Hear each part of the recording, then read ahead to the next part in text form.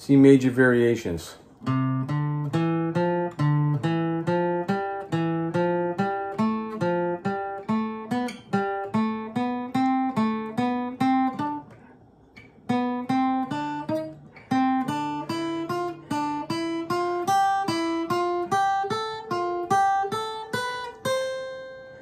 So these are some diatonic sequences. We're starting in the key of C.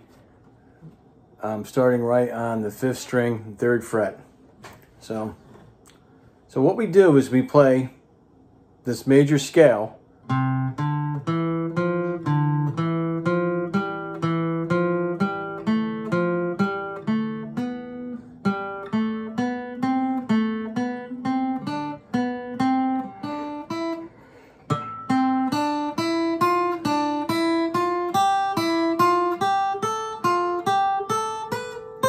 Has some difficulty level to it, and you got to have the fingering down. It's got to be just like, take a screenshot of this. It's got to be essentially the fingering. Let me get that lined up for you guys. Right there. That fingering, screenshot time. That fingering is very essential in order for it to be played correctly. It's probably the most difficult thing that I'm uploading for you guys to practice. So if you've been following my videos, pardon me, you know, we've been studying many scales, many types of open scales, minor scales, major scales, diminished scales, harmonic minors, melodic minors. Check out all my previous videos. I've given you a copious instructional guide to not only cover many of the essentials, the fundamentals, but enough to get you to playing just about as good as anybody in rock and roll. I'm not going to say jazz or country. Those guys they're all phenomenal guitarists, but those guys really know their stuff, the jazz and country guys and the classical guys. But you know, I love that music too, and I started out in rock and roll and stuff. Getting back to the scale, enough of the lecture, right? And so we're going to start with our 2nd finger, the 5th string, 3rd fret, and the key is we play 2, 4, 1, 2. Then what you do, after you play that sequence, you're playing 4 notes. You're going to go, if I could show you, just look at that top line. You're going to go to the 2nd note first. And then, this is the 3rd note. And then after that, you're going to go to the 3rd note. So you see how it works. We start in the C, hit the D, and then with the next sequence, starting on the D. Then the next sequence, we're going to start on the E. So that's how that works. Okay, so you're starting on the next note for a series of 4 notes. Diatonic sequences. All right, here we go. 3rd fret, 2nd fret, 3rd fret. So 2nd finger, 4th finger, 1st finger, 2nd finger. And we're changing strings, okay? 5th string, 4th string. Back to the 5th string, 5th fret. 4th finger, 5th string, 5th fret.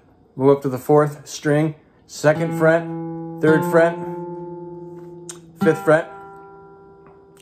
With your 1st, 2nd, and 4th fingers on the 4th string. And then 1st finger. So you're doing that again. You're repeating the 2nd, 3rd, and 5th frets on the 4th string with your 1st, 2nd, and 4th fingers. Then moving up to the 3rd string, 2nd fret.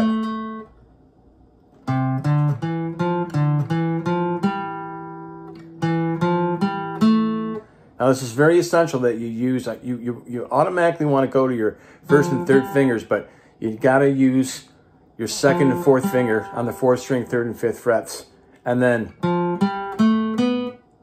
second and fourth frets on the third string with your first and third fingers. Then your fourth finger is going to go back to that fourth string, fifth fret.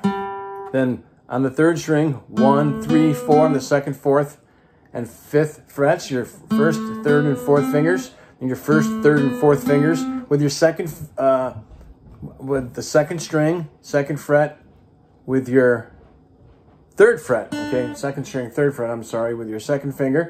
Gets confusing. Back up to the third string. The fourth and fifth frets with your third and fourth fingers. Back to that second string, third and fifth frets. Back to the third string, fifth fret with your third finger. Up to the second string, third, fifth, and sixth frets with your first, third, and fourth fingers. First, third, and fourth fingers again on the second string. Third, fifth, and sixth frets. Up to the first string, third fret, first finger, just like that. Then 3 and 4 fingers, fifth and sixth fret, second string. First and third fingers, first string, third and fifth frets. We're almost done. Okay, and then we're going to play third fret on the first string, fifth fret on the first string, seventh fret with your fourth finger on the first string to that C on the 8th fret. So what I need you to do, I just need you guys to stop on the third line where it's circled, if I forgot to mention that. So there it is again, if you didn't have time to screenshot it. This is going to take a lot of practice, but it's worth it. It's a great scale to play. And of course, you can transpose if you get really ambitious.